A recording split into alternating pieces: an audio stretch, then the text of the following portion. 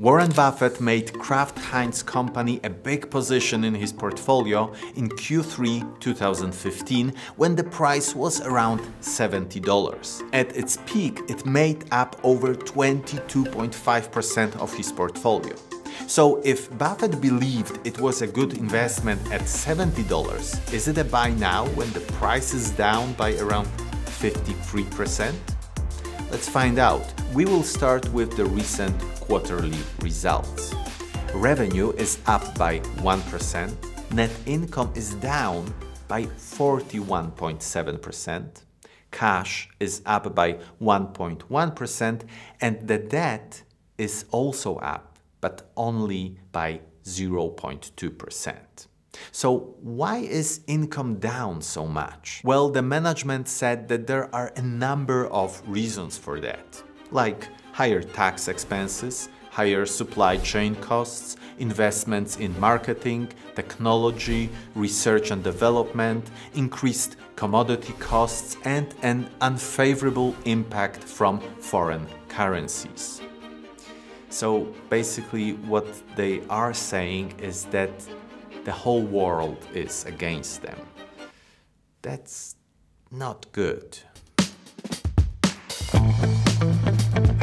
If you were to invest $1,000 into Kraft Heinz Company just after the merger of those businesses in 2015, you could buy around 12 shares. And today, they would be worth something close to $400. But what about the dividends? Well, through the years, you would receive $210 as dividends. So if we add the current value of shares and the dividends, we get $610. So that is a loss of 39% since 2015.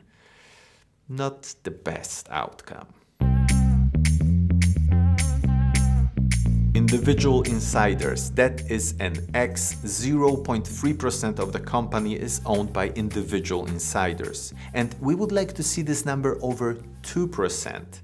So the management does not have its skin in the game.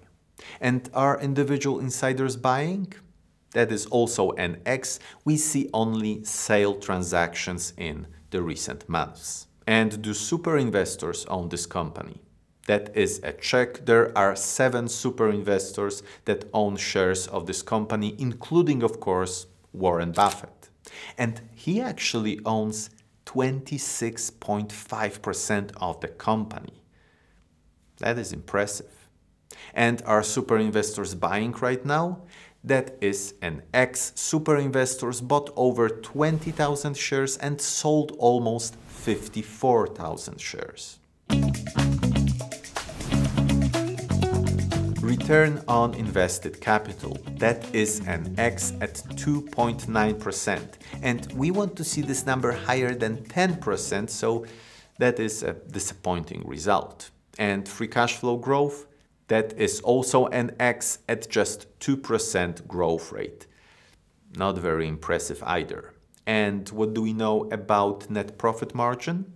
It is a check at 11% and the industry average is 7.1%. So that is a first nice result so far.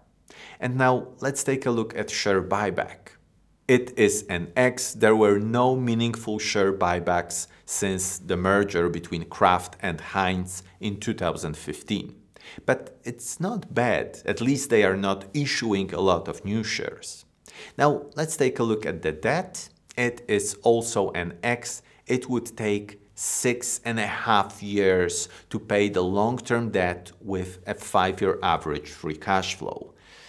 That is a red flag. In this new environment of higher interest rates, debt can easily become a real problem for a lot of companies.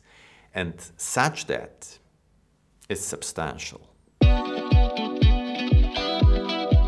The dividend yield is 4.9%. So in the last 12 months, shareholders got $1.60 per every share through dividends. So that is an impressive dividend. And the payout ratio? That is an X at 13.1%, and we want to see it somewhere between 20 and 50%. But it's much better when it is too low than when it is too high. All it means is that we could expect a slightly bigger dividend with such earnings. And what do we know about dividend growth? It is an X at 0%. For the last 5 years, the dividend is exactly the same at $1.60 per year. Of course, we would like it to grow, but at least it seems very predictable. And for some investors, that can be a value in itself.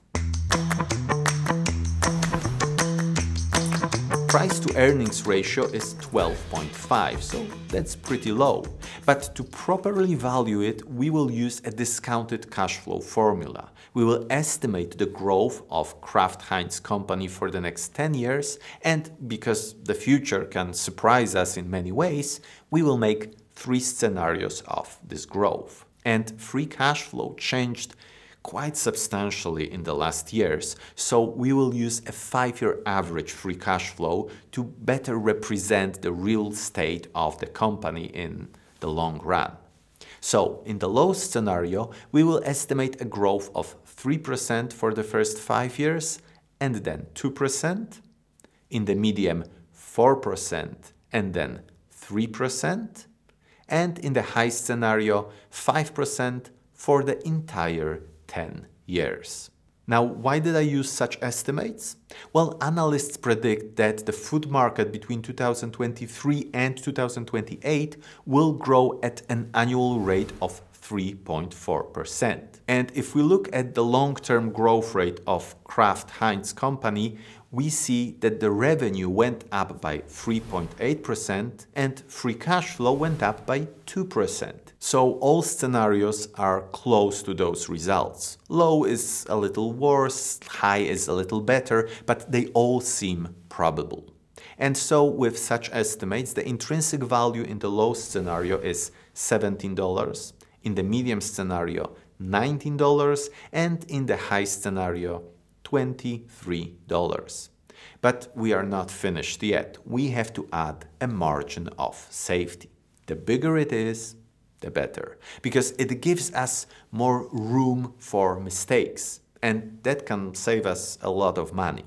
I use a 30% one, but you can use any margin that makes you feel comfortable. So with such a margin, we get in the low scenario $12, in the medium $13, and in the high one $16. And the current price is around $33. It is all in the red. Kraft Heinz looks expensive at the current time.